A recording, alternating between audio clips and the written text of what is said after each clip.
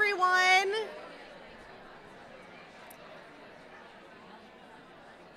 Hello. Okay, good afternoon. I'm very excited to see so many wonderful faces from our region here and to kick off our conference, even though you've already gone to a bunch of sessions. So good afternoon, my name is Mara Gould. I am conference co-chair along with Kristen Carey for our region conference this year, and I'm very excited to introduce our keynote speaker this afternoon. It's still afternoon. So it is my pleasure to introduce our keynote speaker, Dr. Tom Greitz. Our theme this year is returning to our roots, and Tom is returning to his, as he was here 42 years ago in this very same hotel at the first conference on academic advising in 1977, which led to the founding of our organization in 1979. Tom's NACADA roots run deep. He is one of the founding members of NACADA, membership number 002. I've seen it. If you haven't seen the membership card, it's over in our mini museum. You can check it out along with the charter. He and served as our president for 2 terms. He currently serves as senior editor of the NACADA Journal and regularly provides other services, like today, to our organization. He has been at Stockton University for over 40 years, currently serving as assistant provost for academic support, overseeing academic orientation programming, first-year experience efforts, transfer student initiatives, and teaching a seminar course for transfer students. Tom's scholarly achievements include over 50 journal articles, book chapters, and professional reports, more than 120 conference presentations, faculty development workshops, and academic advising program reviews on over 100 campuses, and serving on the Abscon Board of Education for over 30 years. Tom earned his Bachelor of Science and Master of Science degrees from Illinois State University and a PhD from the University of Maryland. Both institutions have awarded him Distinguished Alumni Awards, and he was inducted into the College of Education Hall of Fame at Illinois State in 2007. He was also recognized as a transfer champion by the Institute for the Study of Transfer Students in 2015. As Region 2 will say, we stole Tom for Region 1 this year, and I saw the text last night that they said it. And while he will leave Burlington to return to Atlantic City for Region 2's conference, which is literally happening right now, he will always be a part of Region 1, and we're so very happy to have him share his NACADA stories with us this afternoon. Please join me in welcoming Tom back to Vermont.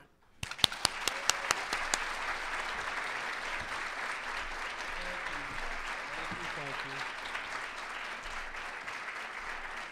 you. I think the only thing you forgot to mention, Mara, was that I was vice president of my 7th grade class. Both years. Now that I stole from somebody, and if anybody can figure out who I stole that from, it's somebody who's often cited in NACADA literature and advising literature, and where I learned that from, why I'll buy each of you a drink at the reception. Welcome to NACADA. Okay, some of you are here for your first NACADA experience, right? I know I sat in on the session today, so welcome. It was kind of an opportunity for me to talk to Mara and Melissa, I guess. Where is she? Oh, she's hiding in the back. At the national conference in Phoenix when they asked me if I might be available to do this.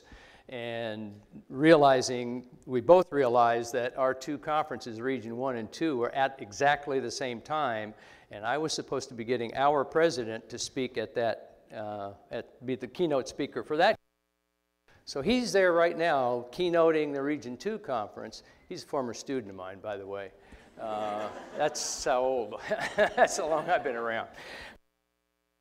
So anyway, it's given me a great opportunity to reflect on a lot of the kinds of things that you can read some of the stories about in the NACADA literature, but having lived through some of these experiences that I'll explain to you as we go along, I think you'll enjoy some of them and appreciate some of them maybe in different ways. But anyway, my top 10 plus 2, there are 12 there. I added a couple today, so I had to make it be consistent with the title of the talk as well. Because going back to the roots actually were in this hotel in 1977 officially. But prior to that, how many of you have not heard this elevator story? Oh, most of you. Okay, so, all right. Well, as you can see, it was April 1977 in Denver, Colorado, at an ACPA conference. How many people are involved in ACPA or know of it at least? You'll find the early days, and still some things with NACADA were patterned after ACPA, because that was the only institution or the only association that would actually accept a conference program on advising. Okay, that was the only association. So I had 2 programs accepted for that conference, and I was heading down on an elevator down to the ground floor where the presentation was going to be, and I was standing, this woman was standing right here, and she's holding this flyer that says First National Conference on Academic Advising. So I tapped her on the shoulder and I said, "What's this all about?" And she said, "Well, I'm having this conference in Vermont, and there's a guy giving a presentation downstairs. I want to go down and see if he'll let me hand out these flyers." So I said, "I'm that guy." Okay? So Tony Trombley came down. We exchanged business cards or whatever. It wasn't until probably 25 years later. Probably it was 25 years later when when I was here for the Summer Institute in Burlington at this hotel also, and we went to Tony's house. She had long been away from academic advising. But I said, "You know, I never knew why you decided to have a First National Conference on Advising." She said, well, she'd been appointed Director of Academic Advising here at the University of Vermont, and she was traveling all over the country trying to figure out what people were doing in advising. She couldn't find any literature. She didn't know anybody. So she said, "I'm just going to bring the people to me." So her vice president gave her the authorization to have a national conference here, and that's you know, kind of how it started. So Tony and I, and we still keep in touch. I tried to get her to come today, but she's in Florida. But anyway, we keep in touch. And so we kind of consider ourselves the mother and father of NACADA. So I guess at this stage, you're all of our grandchildren. It's not too far from the truth, I don't think, from age. Anyway, so anyway, that was the very beginning. So the first conference was in 1977, October 1977. I had just moved in August from University of Maryland to Stockton, where I am now and have been since then. So I was only at Stockton for like 2 months before we were coming here. We were coming up here, there was somebody at one of our local community colleges who called me and said, "Are you going to this conference?" And I said, "Yeah, why?" And she said, "Well, are you driving or flying?" I said, "Well, I'm driving. I had a brand new Pinto." So I thought, oh, yeah, I'll drive that up here. And she said, "Well, I was wondering if I could get a ride with you." I said, "Sure." It was Peggy King, who was also a NACADA president, and the first from any community college. So Peggy and I are still good friends as well. So we drove up here. We'd never met, never seen each other before. I was leaving from Stockton. No, I hadn't moved yet from Maryland. So I was coming up the New Jersey Turnpike. And we agreed to meet at a rest area on the New Jersey Turnpike. So here we are. I drive into the rest area. I have no idea what Peggy looks like. I don't know what car she's driving. But somehow she came out and we introduced each other, and we made our 10-hour drive up here to Burlington. She could not get a room in this hotel. She applied too late, but she was able to get into the conference as another person. How many of you have read any of Virginia Gordon's work? mostly in career and undecided students and so forth. Tony wouldn't allow Virginia Gordon to come to this conference, to the first conference, because she had applied too late. She hadn't heard about it. And they had no more room in the hotel. The rooms didn't hold any more people than the 250, I think, that we had, that she had allotted for that first conference. So Virginia never got to come to the first conference, but certainly has made her mark with the association since then. But at that conference, there was just so much energy about advising. Everybody was talking about, we've got to start an association. I mean, that was on everybody's tongue and everybody's mind, you know, that this was such a good thing that we needed to do that. So we formed a steering committee of about, I'm guessing about 20 people, and we started planning. Well, the first thing was we got to have another conference. So Frank Dyer, one of the people from Memphis State, called his vice president and said, would you be willing to sponsor this conference in Memphis? And he got the okay from his vice president, so he said, all right, you know, we're going to Memphis for the second conference. And then we started splitting up roles as to what we were all going to have to do to try to get an association off the ground. So we're from all over the country, just working out of our offices and our homes and so forth, just trying to get some of this stuff together. And I volunteered, wanted to be the conference program chair. I had a strong feeling and commitment. I had published out there on the mini museum, you will see the first significant, I won't say biggest, but significant publication about academic advising called Getting Us Through the 80s. This was 1979, okay? So made sense. We made it.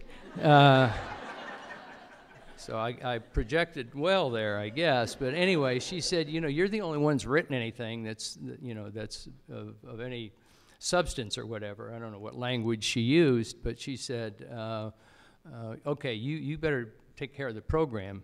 So I agreed to do that and asked to do that, and everybody else had all kinds of assignments to do. So we had to start planning the second conference, which, as you see, was in 1978 in Memphis, and Tony and I met at another ACPA conference. Remember the elevator story. Now we're in Detroit at the ACPA conference, and we were on the 75th floor of the Renaissance Hotel Center in Detroit. I don't know if you've ever been there, arguing about who we were going to have for a keynote speaker. I wanted, you know, I said, we've got to have somebody that's got a name that people recognize. So I wanted Alexander Aston. So we called him and asked, you know, he said, $1,000 plus expenses. And she said, absolutely. Well, not over the phone, but said, absolutely not. We can't afford that. I said, Tony, you got to have somebody with a big name to draw to keep people coming to a second conference so we can keep this thing going. So I finally won that argument. And we had Alexander Aston for our keynote speaker. There's one other little story I forgot. In that first conference, I said we had 250 people. One of the social activities that we had was a ferry boat ride out on Lake Champlain. The whole conference went on the one ferry boat. So I was thinking as I'm flying up here, I said, I wonder if they got a ferry boat planned for this conference. And then I flew across the lake and I said, I guess not, because it's all frozen. So I'd forgotten about that. But and we did the same thing in Memphis. We had a riverboat ride on the Mississippi in Memphis. So so again, that energy continued, and we did everything that we needed to do to have the second conference. And then the charter, we had, one of the legal things we had to do was get a charter established, and I didn't know all the legal ramifications, but we did that, and you can see a replica of that. It's not actually the original, I don't think. You got a closer look at it than I did, Mara, since you broke the glass.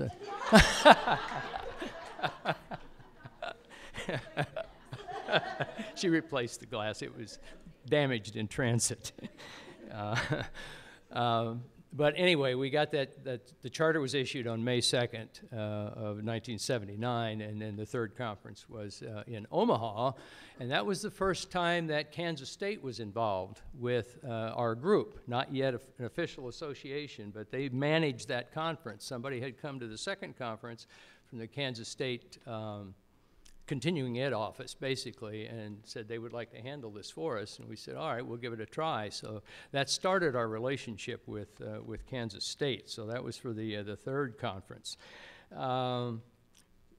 Couple of interesting side notes about that conference. We were to go out to our business meeting and introduce new officers and everything that we had to have a charter. We had to have officers. We had all of that chosen.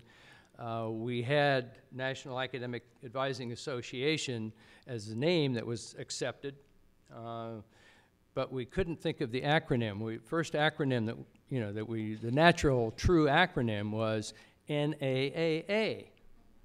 Everybody looked at each other and said, nah, nah, we're not doing that.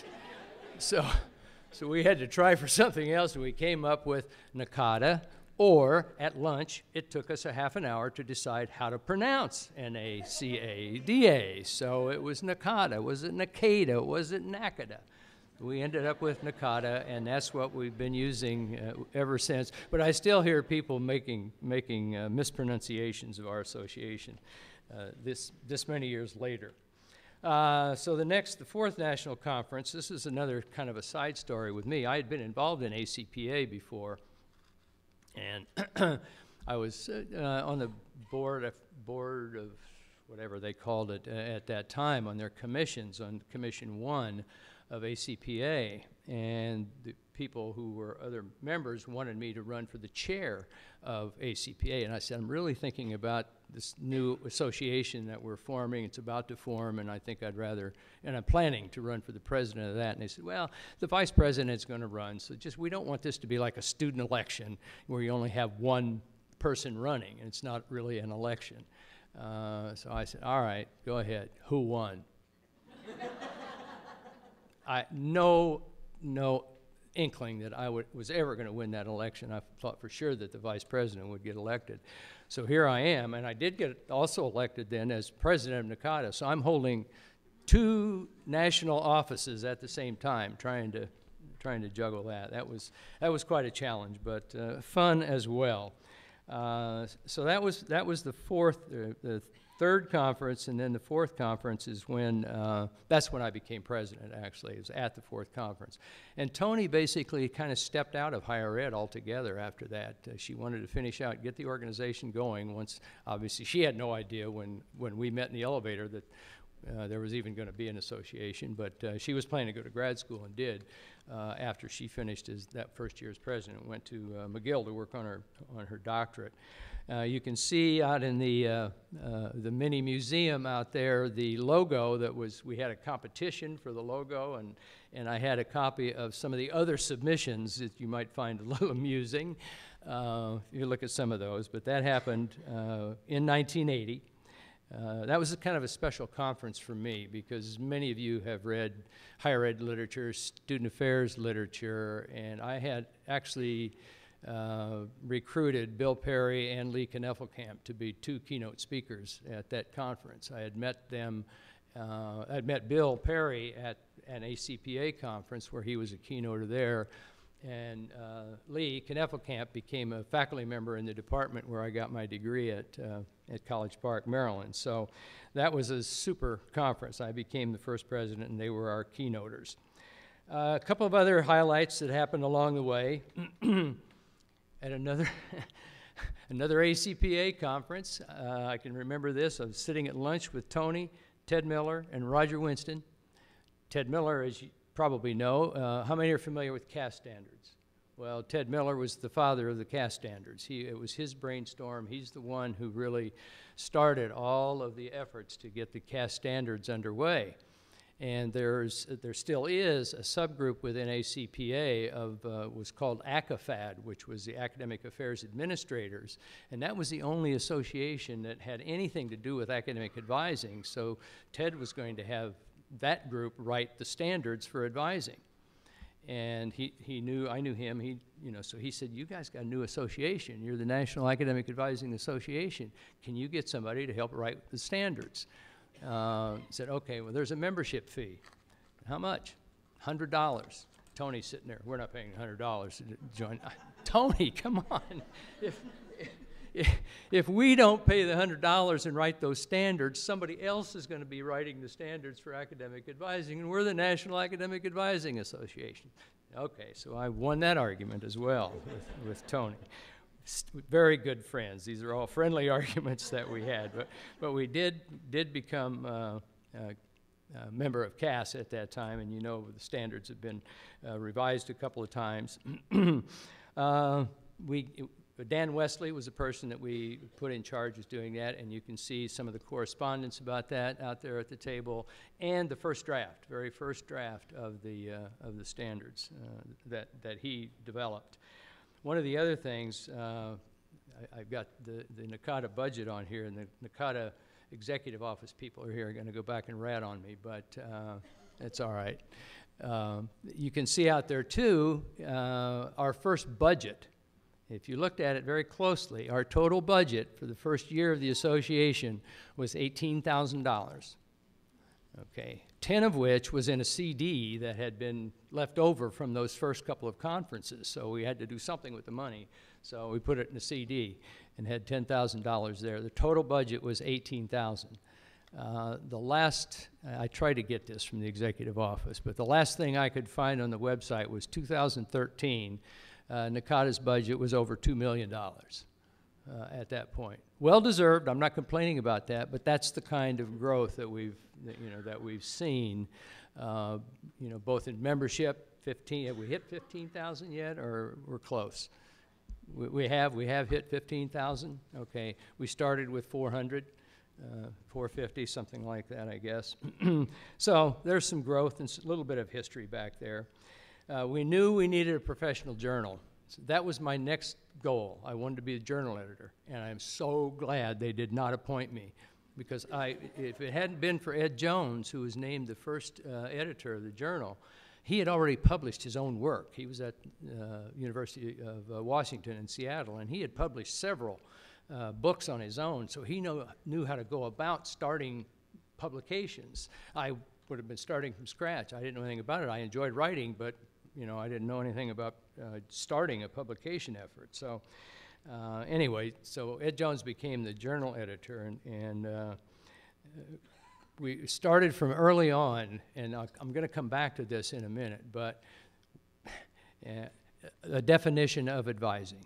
Okay, we are still talking about a definition of advising, and people have been talking for years.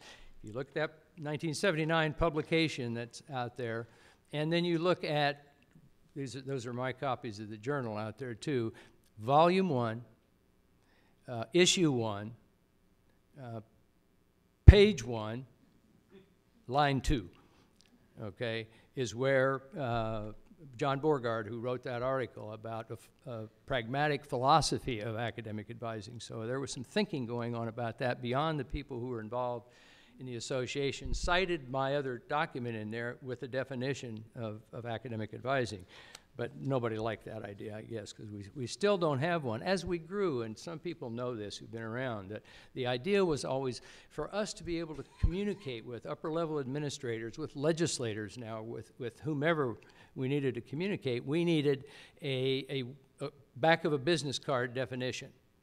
Okay, so I'm skipping ahead for a second just to keep the relationship here. We finally came up with a concept of academic advising that's about 4 pages long. Not quite, but you're not going to get it on the back of a business card at any time. So that's still an issue. We really don't have a definition, and I don't think we will get one that's going to be acceptable to everybody, because I believe then and I believe now it is too diverse a field and so heterogeneous in population and so forth that it's never going to accomplish everything that we do and that our colleagues do and the people that we want to respect us are going to buy into, especially faculty. And I'm not bashing faculty, it's just, that was a concern of mine, that faculty, teaching faculty would probably not buy into something that was not theirs. And that's just a personal opinion of mine. The next thing on here, the awards program. For the awards program, I guess the first awards were given in 1984. Virginia Gordon and Davy Crockett. Anybody heard of Davy Crockett? The David, he didn't go by Davy, he went by David Crockett, who was with ACT, and ACT did a lot of funding of our association in the early years. And Virginia Gordon, Dave Crockett, and myself sat in a hotel room for 2 days at the Philadelphia airport creating the advising awards. And then we put out the call for for nominations, and then the three of us, well, Dave flew Virginia and I out to Iowa City, ACT, and we made the decisions on that first set of advising awards, which were given in 1984. During that time, as we're growing, we're getting closer to current days here. 1988, Hal Caldwell at Ball State University was, I forget what his field was that he taught in, but he was very computer savvy and started the ACADV listserv email with 5 people. There were 5 members when that started, okay? I don't know how much it grew to. I know I joined it, but eventually, you know, email took over, the internet and everything took over everything. So, but that was kind of I think a real milestone. Certainly in 1990, the executive office, I mean, we were just getting, you know, too big, and we were all still working out of our offices and so forth all around the country, and communication was more and more difficult, and trying to get things printed, and just everything that goes along with running an organization was just getting to be too much. And Kansas State had all along been working with us on the conferences, so they had a continuing ed office. Regional conferences first started in 1984. I was opposed to that. I had no more influence, you know, I was out of being the president. But regional conferences began as soon as we were an association. You know, people said, well, we can't get people to pay for our staff and so forth to go to a national conference. It's too much cost for travel and so forth and so on. We need it closer by so we can get more people there. And I kept saying, we've got to establish a national presence first. You know, if people all start going to regional conferences, I'm afraid the national membership or national at least attendance, which is still the biggest fundraiser or moneymaker for the association, would diminish. So I argued against it, but I finally lost that argument. Beat Tony a couple times, but this one I didn't win. But it's obviously a good thing, and the first 2 were Region 1 and Region 4. Had the first 2 regional conferences in 1984, and obviously they're a big part of the association now. But at the time, I had a different opinion about regional conferences. So anyway, the clearinghouse. You find the clearinghouse, you know, on the web now. You get all kinds of things. I'm on it all the time too, finding things. But the clearinghouse originally started in Virginia Gordon's office, where she had articles on advising and student development and undecided students and whatever she could find in filing cabinets in her office, and people could request from her literature, research articles or whatever on a topic related to advising, and she would get them out, Xerox them, and mail them off, and that was the beginning of the clearinghouse.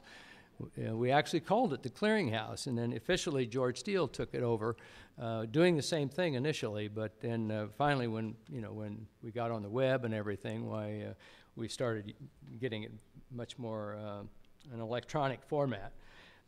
Summer institutes have been mentioned quite a bit, so that's, you know, those are very popular for sure. The reincorporation, we were incorporated here in Vermont because that's where, you know, we started, and so we had been in at Kansas State for a long time. Everything was out there, so they went through the legal processes to get the charter then transferred to Kansas. So it's now reincorporated in Kansas.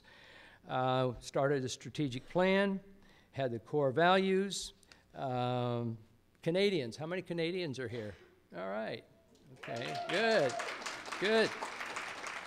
It was a struggle, I'll tell you. You had some strong advocates early on to be able to get recognized as, as another area where advising happened, but you were across the border and it didn't work. Now we're the global community, so there you go. But that was 1994. The website established in 95. Let's go to one more slide here. First conference outside the U.S., now that Canada was recognized, was in Ottawa 1 month after 9/11. There was a very serious concern, obviously, that that conference might not happen. But it did, and had very good attendance. So we were fortunate to be able to continue that conference. Major reorganization plan went on with the executive office and the overall governance of the association in 2002. Graduate certificate was introduced in 2003. That's been moved to a master's degree program, and now, hopefully, am I letting any cats out of the bag here? It's okay? It's legit. Okay. Next fall, right? Fall 19 will be a doctoral program. As I understand from Ken, it's a track within the leadership program or something. It's going to have academic advising and leadership in it. Right. So now you can get a PhD in academic advising if you want to do that. I'm not starting over, but the assessment seminar, I was on the first faculty group for that assessment seminar. Started out as a day and a half seminar. We realized after one time doing that, 1.5 days was not enough in 2004 to talk about advising and assessment of advising.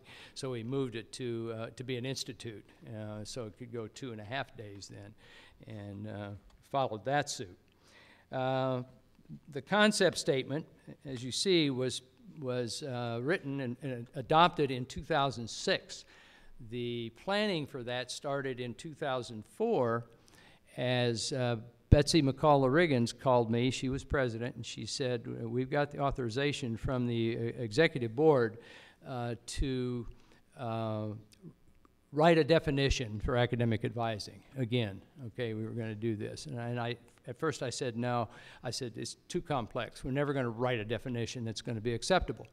Well, we put together a task force. It literally went 4 years and went through I don't know how many iterations, and we finally realized, okay, let's just call it a concept. This is what we're talking about.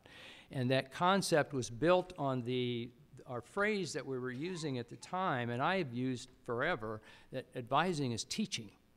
And I still advise by that, mantra, if you will.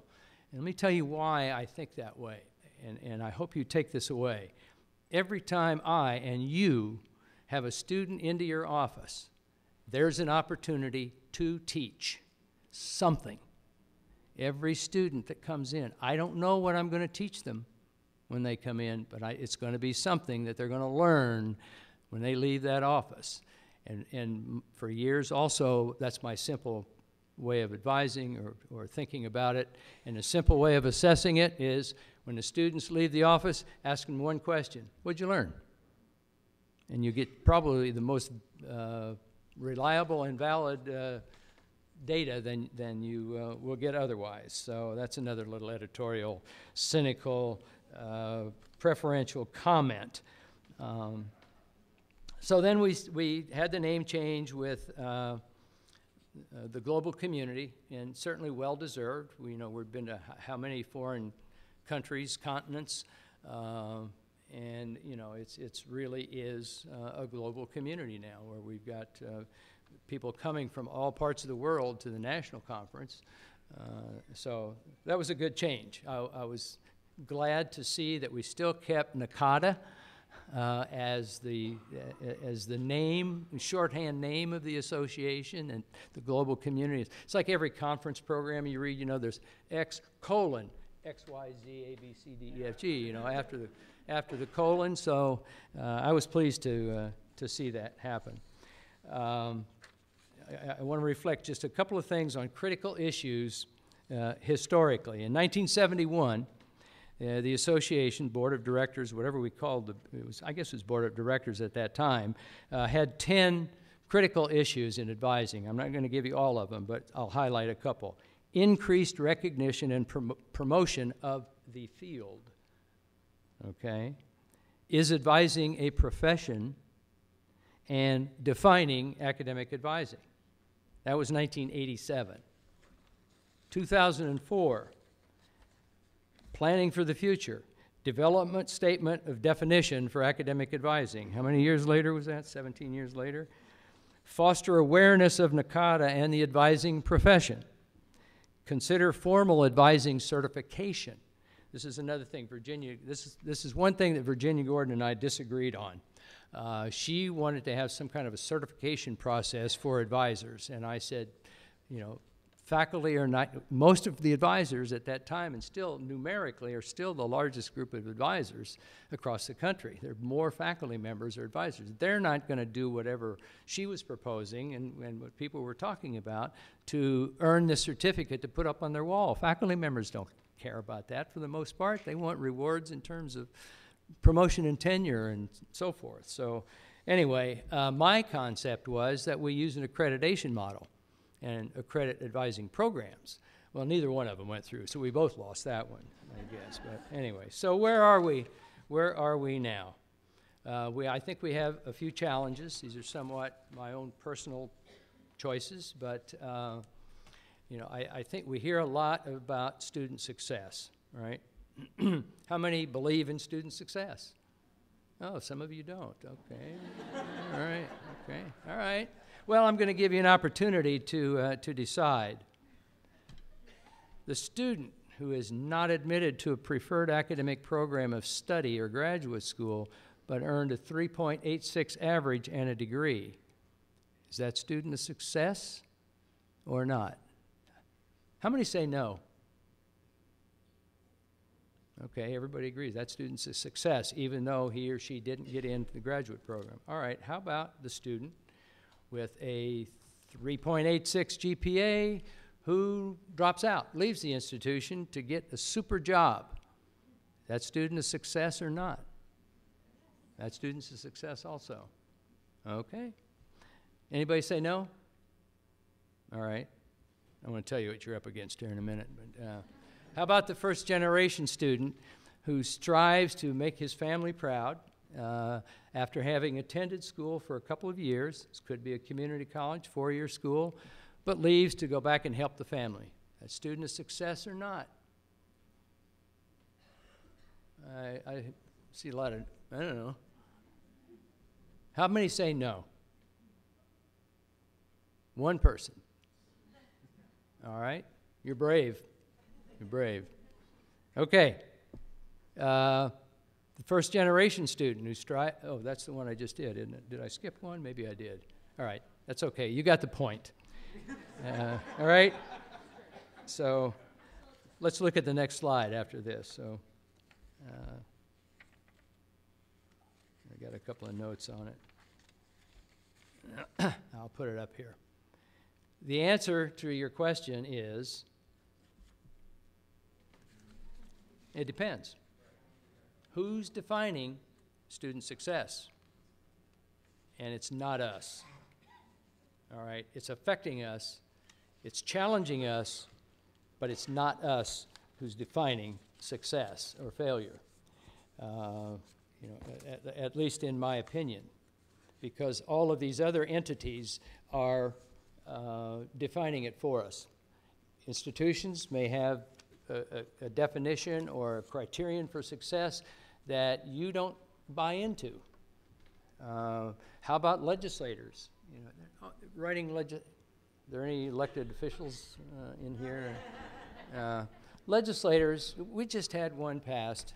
I'm not going to go into the detail, but legislators, the provost wanted us to respond to it. So I said, all right, here's one of my cynical responses that I'm going to give you. This is another example of legislators dictating what we do on our campuses with nobody at the table to tell them what we do, especially on our level, on our ground, where we're advising students. They have no concept of what it means to be advising student for the most part. So yeah, I'm anti-legislator. How about parents? How do parents decide whether or not a student is a success? Faculty, how do they decide, or how do they classify a student, whether they're successful or not? Employers, we're seeing, people are saying, we've heard a lot of talk about soft skills from employers. These students all have degrees, okay? But they can't do anything. They don't have any skills. They got degrees, paper, no skills. That's what employers are telling us. Outside funding agencies, they want to see retention rates, graduation rates, and you have to show that you're doing poorly in order to get money for certain kinds of grants. So a little bit of an odd thing there. How about us? Anybody ask you how you define student success? How about students? Never ask students. I heard a great quote at a conference, and it's something I think we do. And the quote that the person gave was that a student came to her and said, "Don't talk about us, talk with us." And we're all doing exactly the opposite. We're all talking about students. Let's do this because students want this, students won't do that, but we never ask the students if that's really true. And obviously not true in all of the time, but certainly it's what we do. Just a quick update, what's happening? The completion agenda is driving what student success is supposed to be, graduation. And we're measured by graduation rates, not by numbers of graduates, which for me is illogical. When you're looking at the way that outsiders are defining student success, they are not talking about student success, they're talking about institutional success. But not any of those dimensions or groups that is talking about student success and measuring student success is measuring student success on an individual student level. I think we can do that. I'm not going to go into that right now. But everything is focused on graduation rates. And by the way, I put the little thing at the bottom that they don't include transfer students. All the retention rates are only on first-time, full-time freshman students. That's how they're still calculated. I believe that's going to change in the next 50 years. All right. You're still awake. Good, thank you. No, I think maybe within 5 to 10 years, I think we'll have a different formula for institutional success measured by retention and graduation rates, and perhaps other things as well.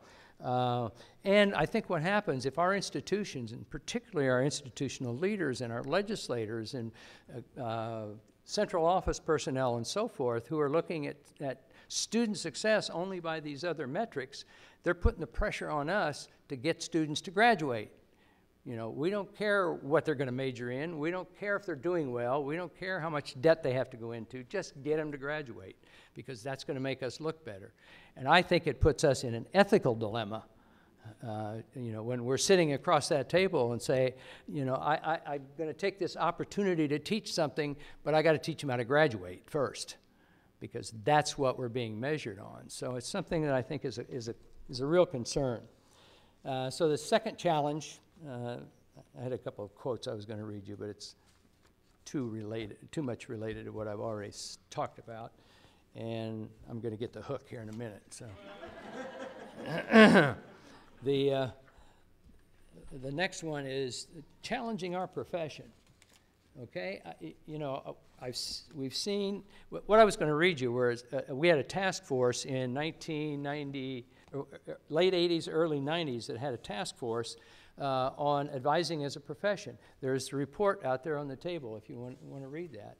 We were wondering about that being a profession way back then, and it's been argued in different circles and so forth ever since. Lee Schaefer, unfortunately, has passed, but he was our editor for quite a while, our journal editor for a long time, and a good friend, but I really disagreed with him on his measures of whether or not academic advising was a profession. I want to go back and look in every journal article and every newsletter since the beginning and see how many articles actually use the word profession. And we use it all the time. But somebody writes an article, and now there's another one that's just come out in the last year in the journal saying, oh, nope, you're not a profession because you didn't meet these kinds of criteria. Give you my cynicism on that in a minute. But here were the criteria that Lee was using when he wrote his article about being a profession, and said we're not a profession. And he used the criteria used by sociologists. That was his field. Full-time occupation. Well, I think we meet that all right now. Has schools of training for new recruits. We actually have that now. Some of you in here have earned those degrees. Has a professional association, here we are, and has a code of ethics. We have the core values, so similar to a code of ethics. So I don't see why people are still arguing that we're not a profession. I've never felt we're not a profession. I've always felt we were. So what do we do with those challenges that we now have? What can we do? Practice what we do and get better at it. Okay, that's my prescription for this. You're doing that through professional development here. You've been to conference programs already. You've got another day and a half to go to learn more, to become better at what you do. When you're working with students, think about student success, but don't let other people define it. Help create that experience and take that opportunity to teach so that those students are all positioned to earn a high-quality degree, which Lumina, the Lumina Foundation, has used as its definition in meeting its 2025 goals. Get them positioned to obtain a degree. If they don't get it, there's probably a very good reason for it. It could be financial, it could be family, it could be medical, there are all kinds of reasons, why they're not earning that degree. But our job is to get them in position to do that, or help them get into that position. And advocate for change. I guess I can't talk enough about that because, sometimes people need a nudge, or a little oomph to get going. As I wrote to myself, be a nudge, be a pastor, be a cynic. I'm all three. On my campus, they know it, but they still invite me to be on committees. I don't know why that is.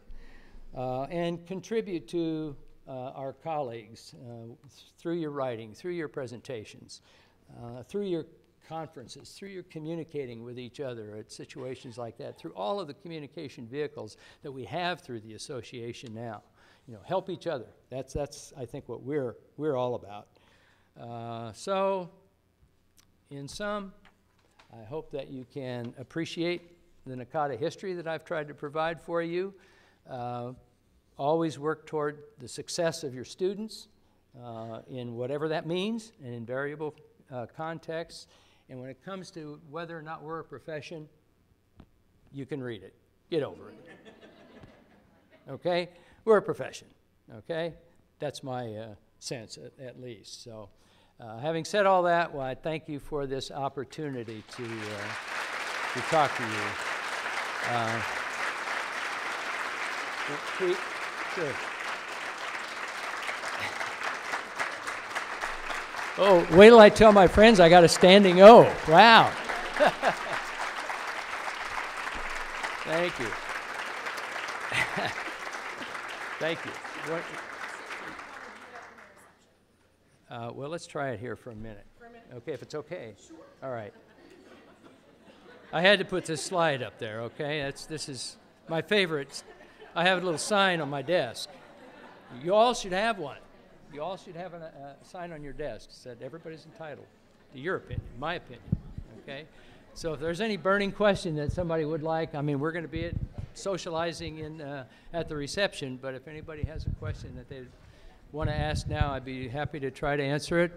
Or, I hate to proselytize, but I'm doing another session tomorrow morning if you want to be more specific or personal or something you think is too specific here. So otherwise, I think it's time to eat, right? Or, yes. Oh, and drink, if anybody can figure out who I stole that joke from. Yeah. Thank you, Tom. On behalf of the conference committee, we have a little thank you for you to remember your visit back to Vermont and for sharing your stories with us. So another bag, of course, because you love NACADA bags. He has all of them, every single one. I'm the only person that's been to every conference. Every single one. So we have you can help me with all of them. we have a little sweatshirt for you from the University of Vermont. Thank so. you. Thank you. Thank you.